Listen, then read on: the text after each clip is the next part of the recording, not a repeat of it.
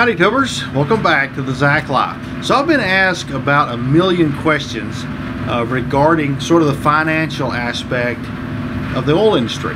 And I'd like to put together a video series. I am putting together a video series. This is the first video to explain a lot of that. I get asked questions like, I've got a bunch of yellow notepad notes here. Sometimes these scripted videos are really more of a pain to do than the unscripted ones, because I can just walk around with a camera in my shop and you'll say, hey, look at this, and talk about what comes to my mind. Anyway, tangent there. I'm looking down because I got some notes here. I get asked questions like, how do you buy an oil lease? How do you sell an oil lease? Why is it called an oil lease? Are you actually leasing anything? Is an oil lease the same as an oil well? How much money do I make? How do I sell oil? How do I exchange a physical barrel of oil for money? Where does it go? Does it turn into gasoline? I get asked the question often when I sell a barrel of oil, how much do I get paid per barrel? And most people asking these questions don't realize how intertwined all of these questions are. I picked these out because they're all quite intermingled. And they don't understand why I can't just say, well, I make $80 per barrel or $70 per barrel or whatever. It's extremely complicated. Now this video series should explain it. Once the video series is done, you'll say, I understand, and it'll be quite clear how much money I make per barrel. But it's not something I can just answer, because that depends on many, many things. Anyway, I'm going to put this series together. This first one's going to be about oil leases. The second one's going to be about the way I exchange a truckload of oil for an actual check. The third will be about how the price of oil works, what relates it one to the other. The fourth is sort of going to be my business model, at least our business model. We've been in business for 70-something years. And the last one is going to be a video about government regulation, overregulation, why Biden, at least in some aspect, is responsible for the higher price of crude oil. What I hate about liberals. If you're a liberal and that triggers you and you're like, I'm never going to watch any of your videos again, don't worry about leaving that in the comments. I don't care. Just go away. If you're apolitical and you don't want to hear anything about politics, go watch something else. My channel, my politics, my way. Now, if you're a liberal with half a brain, I think you should watch it, because you probably would come away with a different perspective after the video than you would going in. We can have different ideologies and still get along. So I got a little bit of a disclaimer here. Take this information as entertainment only. If you're going to buy an oil well, an oil lease, or anything like that, you need a lawyer. You need to find a good oil and gas lawyer. It's the best $1,000 you'll spend on the whole thing. I'm going to hit the high spots, but it's quite a bit more complicated even than I'm going to be able to get into in this video. There's a lot to it. Even me, as experienced as I am in buying and selling and owning stuff like this, I have got a good lawyer. Unfortunately, the one I've used the most has got colon cancer pretty bad. He's young. He's maybe 40, maybe late 30s. I don't know. Anyway, bad deal. But you need a good oil and gas lawyer. Take this as entertainment value only. Also, my Instagram. You ought to check my Instagram out if you're an Instagrammer. I don't use it a lot, but it's going to end up being a good way for me to sort of get daily parts of my life to y'all that are interested in it, pictures of stuff. There's a lot of things I do daily that doesn't really make a video well, but they're a good still picture, you know, something stupid, take it to click, that's easier than putting a video together.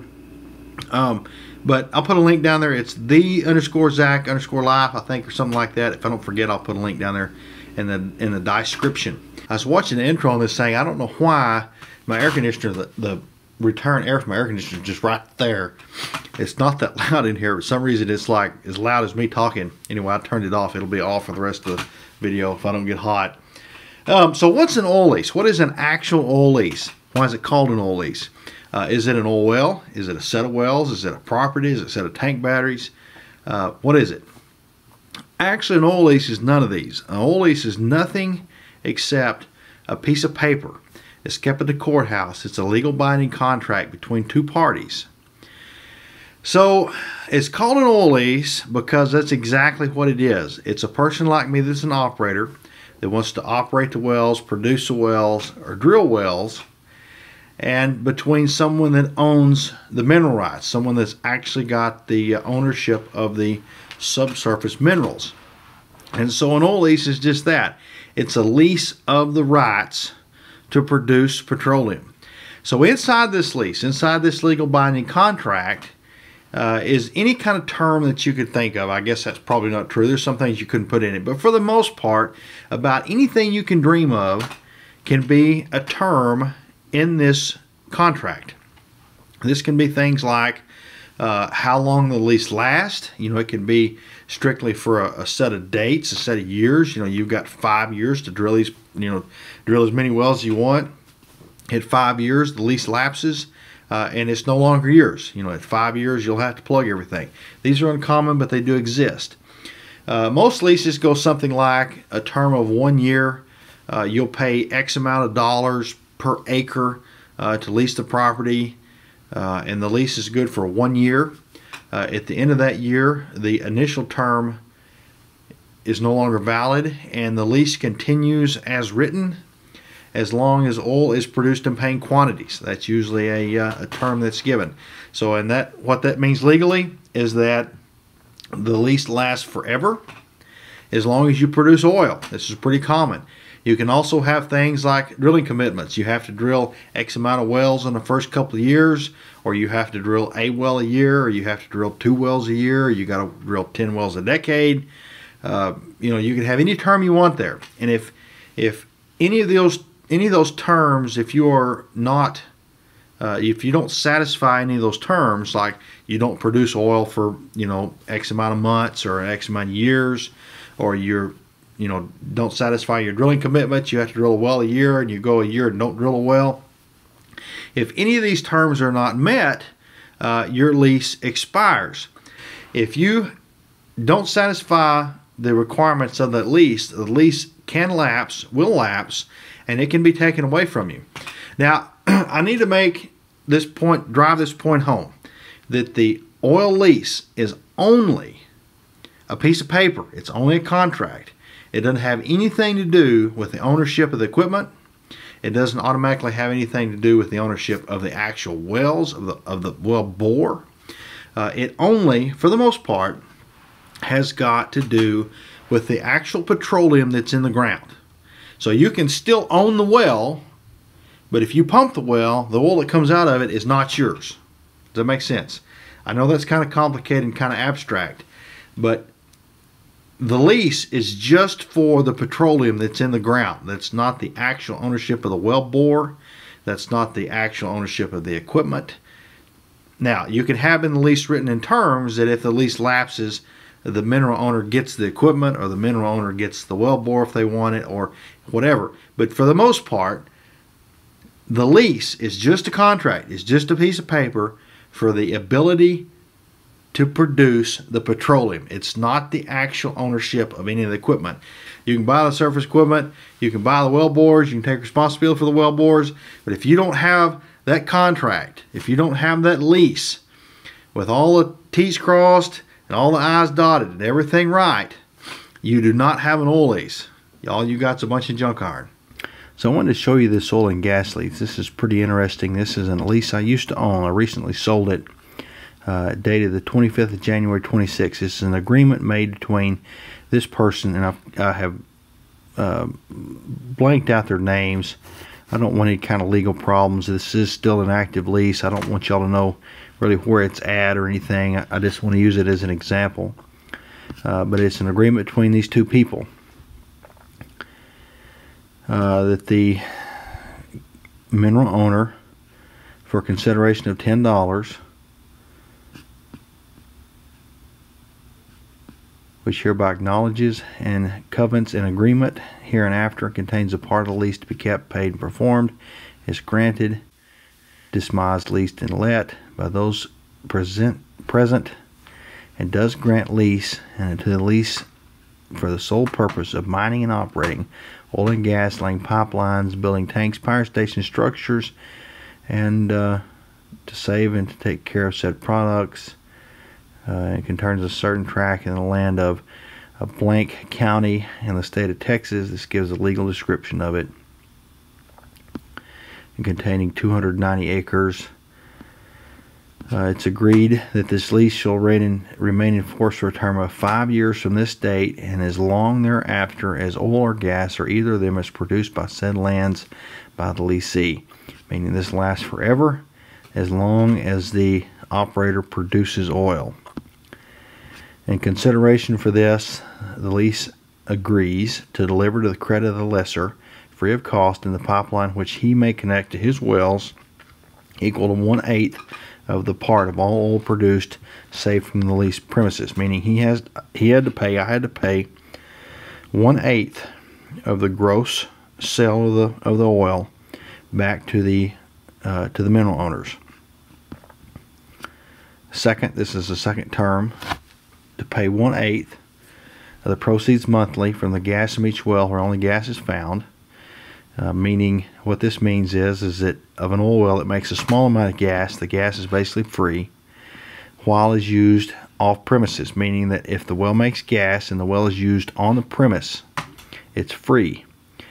And the mineral owner to have free cost from any such well for all stoves and inside lights in the principal dwelling house on said land during the time of making his own connection at the well at his own risk. Meaning that the landowner, which was the mineral owner that lived on the property, could use free gas that's produced by the wells to heat his house, and to, which I thought this was really cool, to use the gas for the lights in his house. His house had gas powered lights.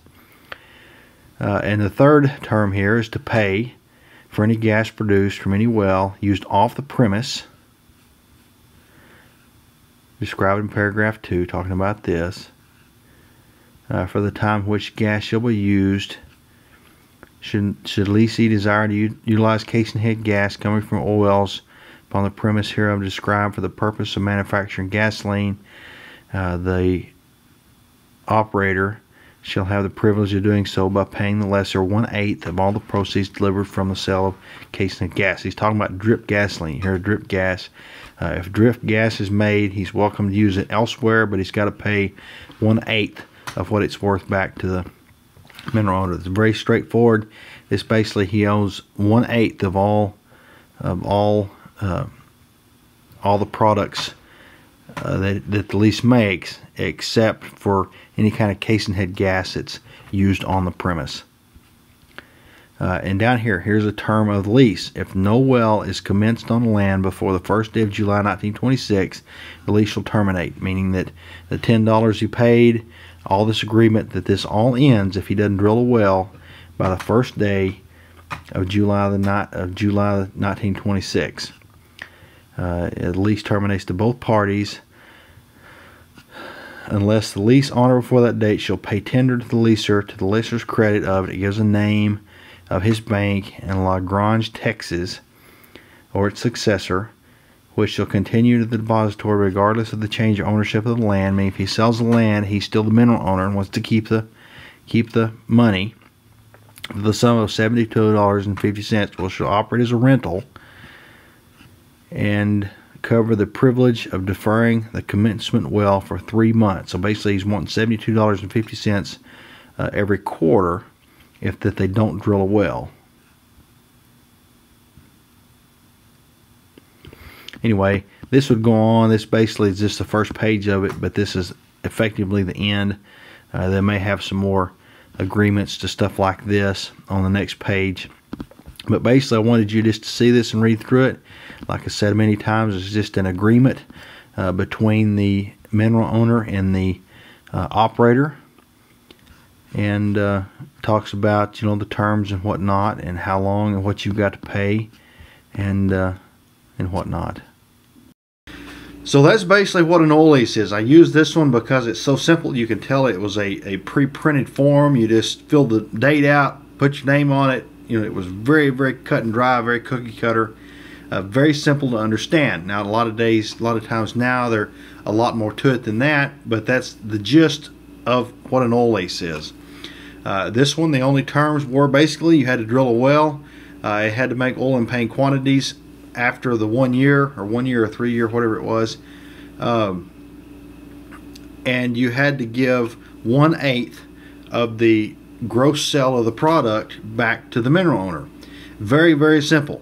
As long as it had an oil well, and as long as it made any oil at all in paying quantities, which basically means any at all, the lease remained valid forever. Of course, being signed in 1926, This, as I said, was a lease that I owned. I've sold it. I don't have it anymore. That's why I had a copy of it. You know, the lease has been nearly a whole century in its existence, and it's still valid. It's as valid today as it was in 1926. When you sign an oil lease, when you lease minerals from a person or a family or whatever, everything has got to be perfect. You've got to have every I dotted, every T crossed. You've got to get everybody on board. A lot of times there's dozens of people. You know, it's been passed down generation to generation to generation. Some pieces sold to people. For one, you've got to find all these people, which is really difficult in the first place. And then once you get these couple of dozen people, you've got to get them all on board with terms of an oil lease. And this is a big problem. This is there's a profession called a landman. And that's what landmen do, is they find people and they get them to agree to leases.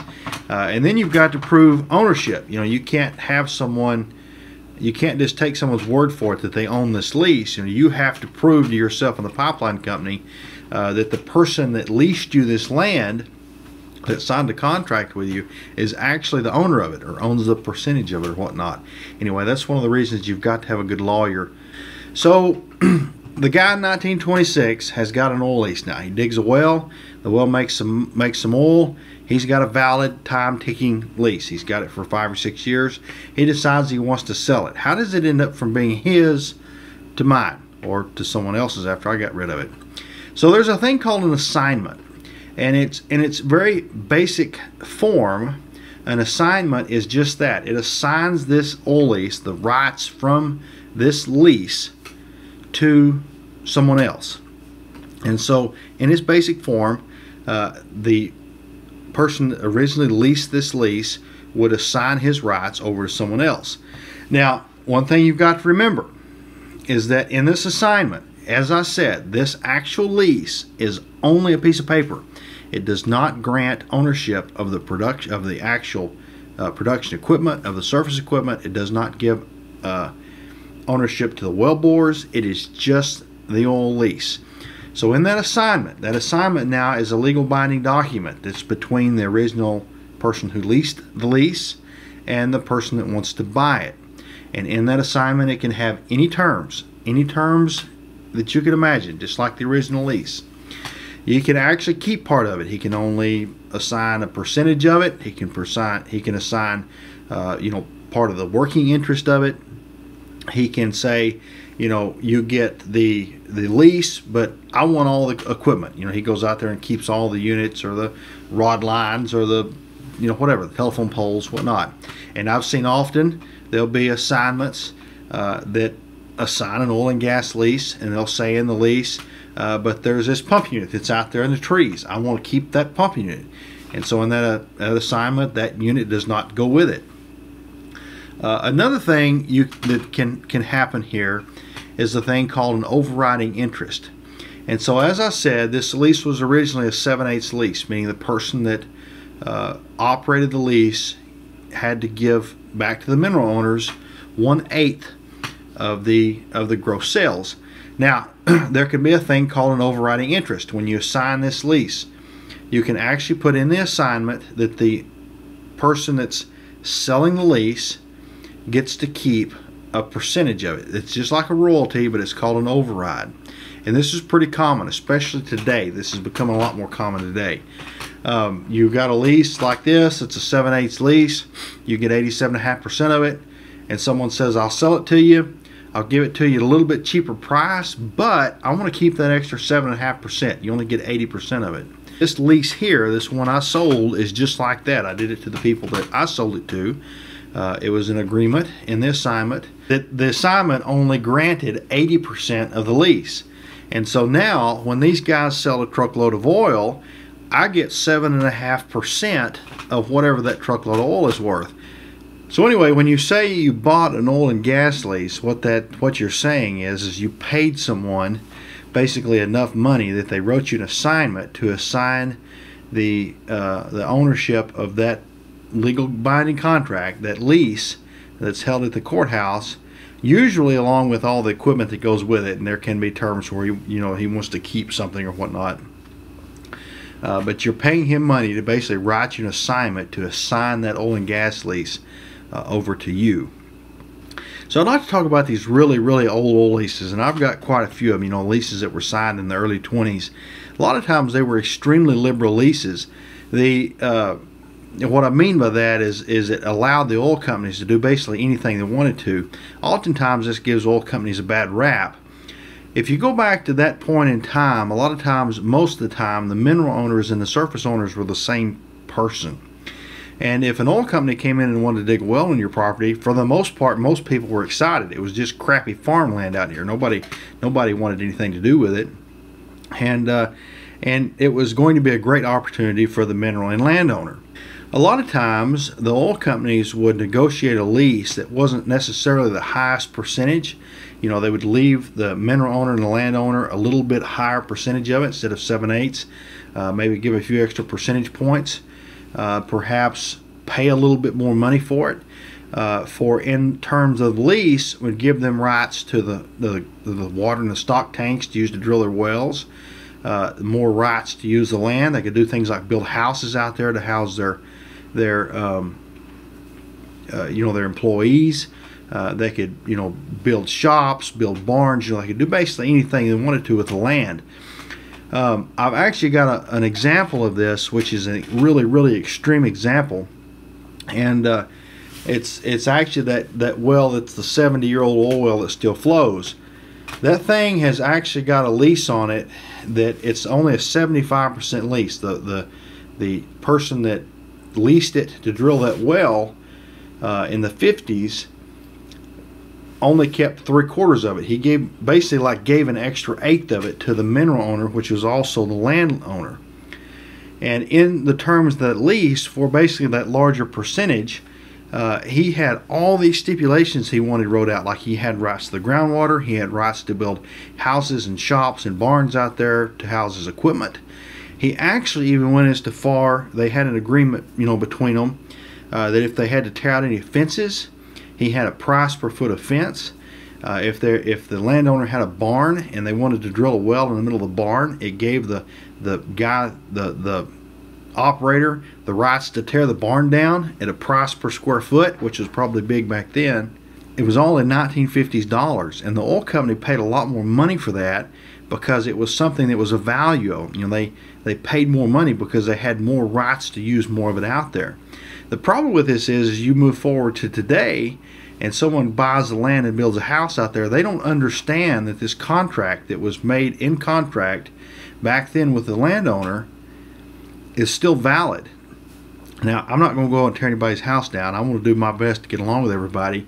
But the problem is a person's house that lives out there, by all legal reason, I could tear his house down by this contract because the person he bought the land from, or bought the land from a few pieces back, has an agreement with me that I can tear his house down for 1950s dollars, for $5 a square foot. You go bulldoze his house. Of course, I can't imagine that ever happening, but that's one of the things that's really scary about these really old liberal leases, is that basically that place out there, I could go build a house out there on his property and there's nothing he could do about it. It's all completely in this lease. It's all completely in this contract.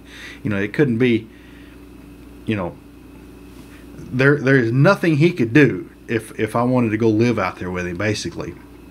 Anyway, that's one of the things that kind of gives these oil companies, can give oil companies a bad rap, is by purchasing a lease like that and having all this power and control, and the people that own the land don't understand that the oil company paid a whole lot extra money for it to be able to do certain things, and the guy that owned the land thinking this is never going to be anything but farmland out here. I'll never build a house. It don't matter if he lives here. I hope this clears some stuff up for a lot of y'all. I've had a lot of questions of how can you buy a lease? How does that work? How do you sell a lease? What is a lease? The person that asked me, the many people that asked me how much money do you get when you sell a barrel of oil? Well, it depends, because sometimes I only own 7/8 of that barrel. Sometimes I own as little as 71% of that barrel. It depends on the lease. It depends on the terms and whatnot, as compared to how much of it I even own, disregarding how much it actually is worth. I plan on letting this video percolate for a while. I think it's going to be at least a good solid month. I'm going to leave it before I start the next one. And the reason for that is the whole idea behind these is to answer questions.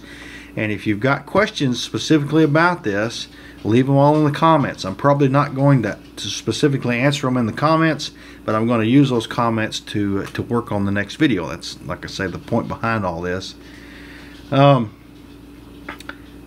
Hope that made sense. I hope I cleared some things up. I know it's been a bunch of FaceTime staring at my ugly face, but I don't really know how else to do this. I guess I could put you some flowers I could hold up here or something. I don't know.